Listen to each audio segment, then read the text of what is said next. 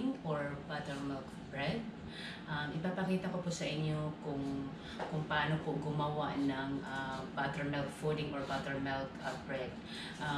Actually, doon po sa pinapasokan ko dati, doon sa coffee shop na pinagtatrabahan ko po dati, ito po yung best seller namin po, yung buttermilk pudding or buttermilk bread.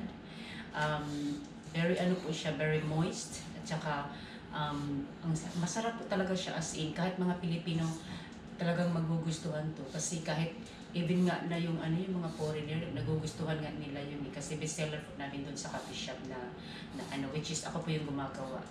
So ipapakita ko po sa inyo kung paano gumawa ng very moist buttermilk bread or buttermilk pudding.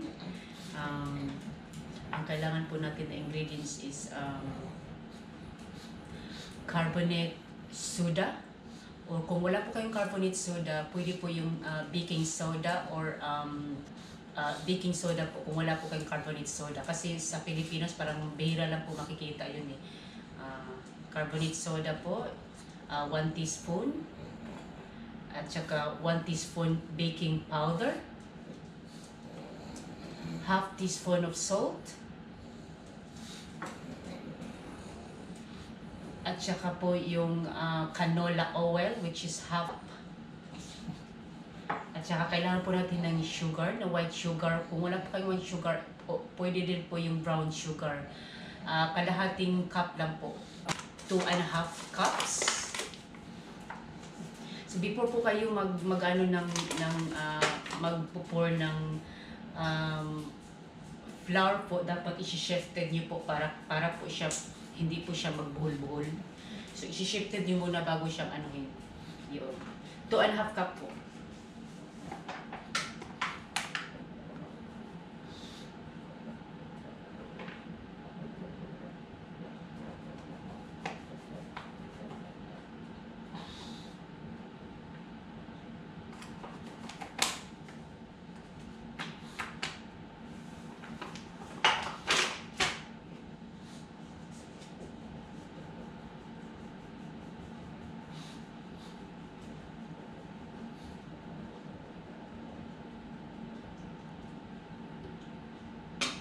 Tapos, kailangan po natin, of course, saging. Dalawang malaking saging po, dalawa.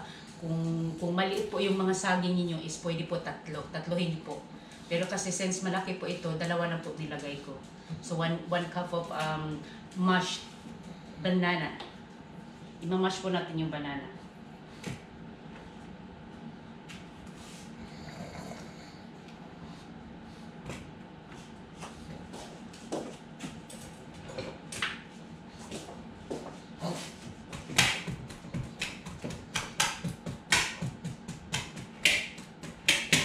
Ganda po yung banana na yung super ripe po. The more super ripe, masarap po siya.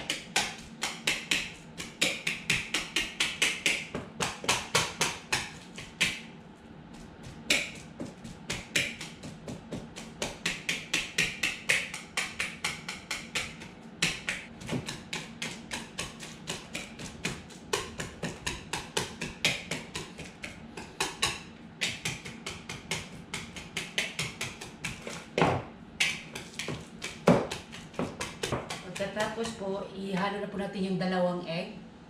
Dalawa po. Dito po siya ihalo sa dito po siya ihalo sa saging po. Huwag po dito sa flour. So ihalo po natin yung egg.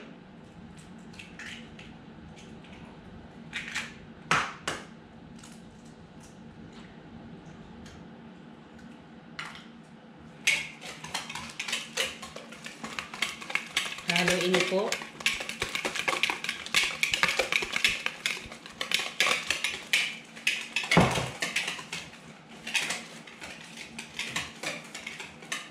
Tapos, ihalo po natin yung canola oil.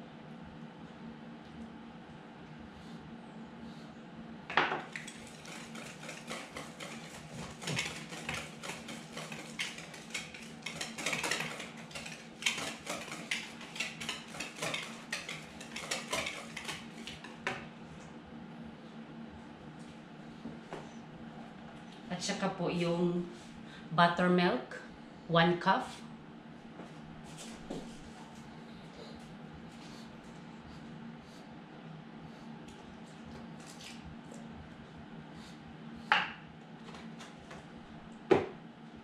Haluin lang po.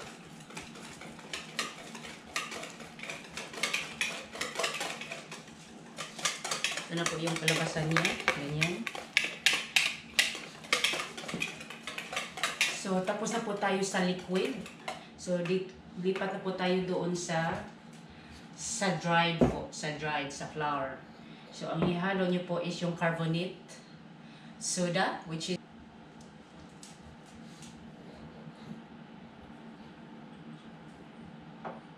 saka 1 teaspoon of baking powder.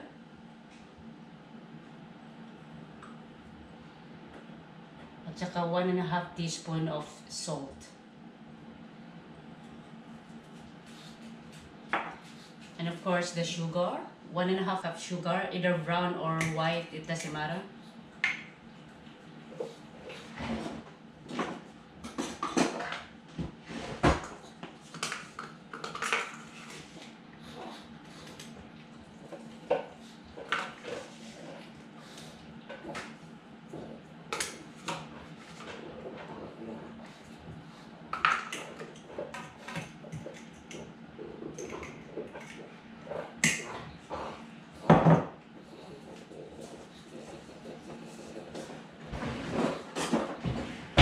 Haluin po natin yung dry na ingredients. Haluin po.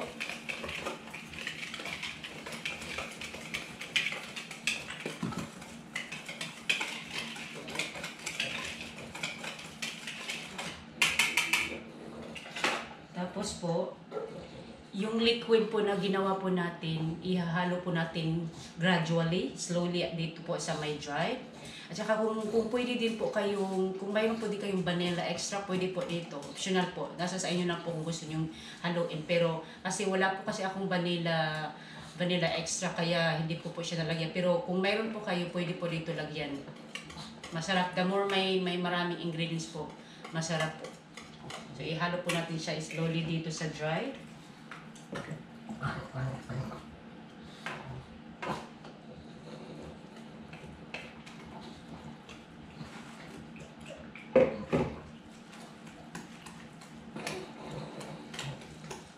Haluin lang po hanggang sa makumbay na lahat-lahat.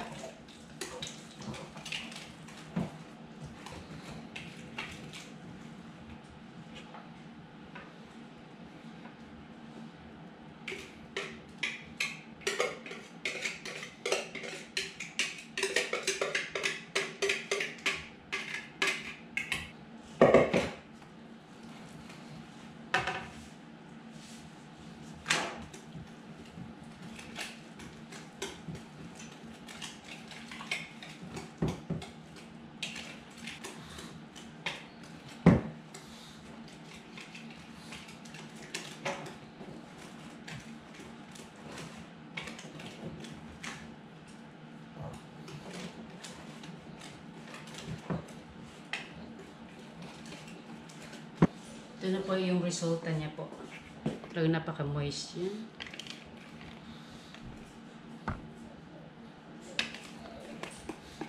Ito na po siya.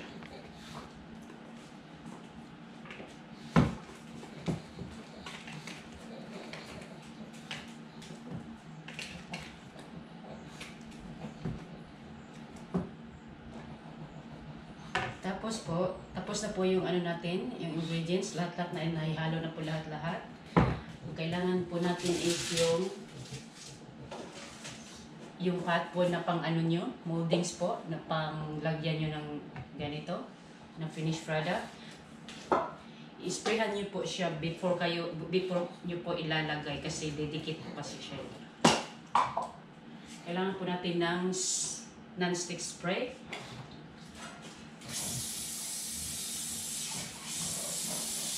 Para di po siya dumikit. Tapos kailangan din niyo po ng parsley pepper. Yung size po dito sa ganyan. Para po pag naluto na po siya, Iaangat nyo na lang po. Talagang ano lang siya. Hindi siya po didikit. Yan po siya. So, after nyan, ipo-pour na natin yung finished product dito.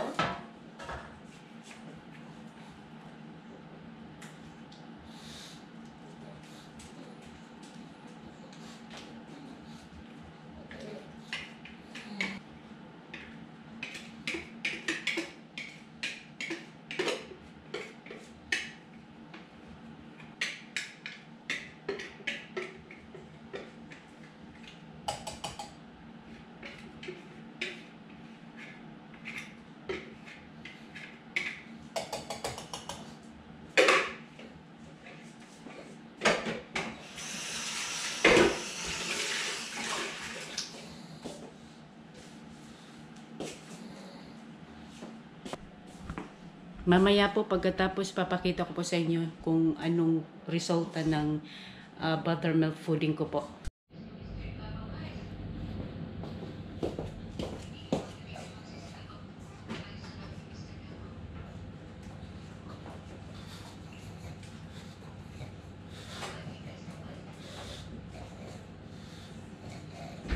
Luto na po yung buttermilk pudding.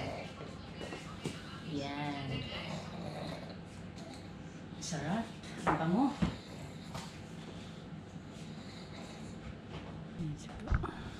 Yan po.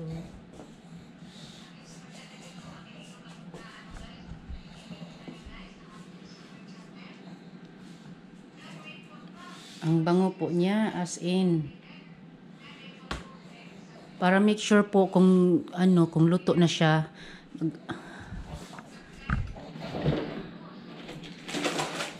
Kuha po tayo ng stick.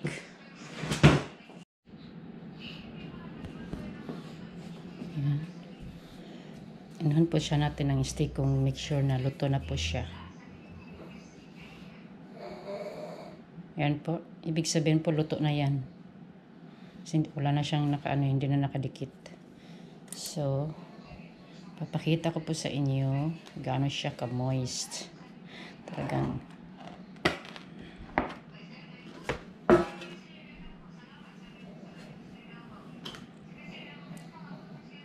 ouch. Ang init. Ang init. Ang bango. Ang bango. Pakita po sa inyo yan. Perfect po siya. Crunchy dito sa up. At saka moist sa gitna.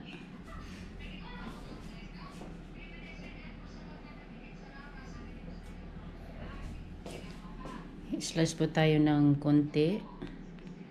Mahilig po ako dito sa may gilid kasi napaka-crunchy niya.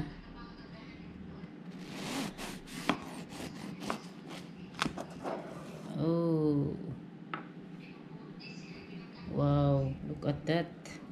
Very smooth. Very smooth. Ang sarap.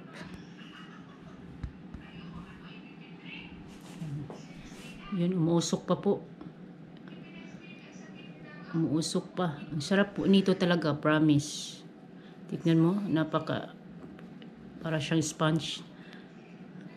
Napakalambot. Ito po yung best seller namin doon sa kung saan ako nagtatrabaho before sa coffee shop. Ito po yung best seller namin, which is ako po yung gumagawa. Try nyo po. Talagang masarap po talaga. Yung may gusto ko pong ibababa ko po yung link ng mga ingredients para po matry nyo po sa bahay nyo. Talagang masarap po talaga.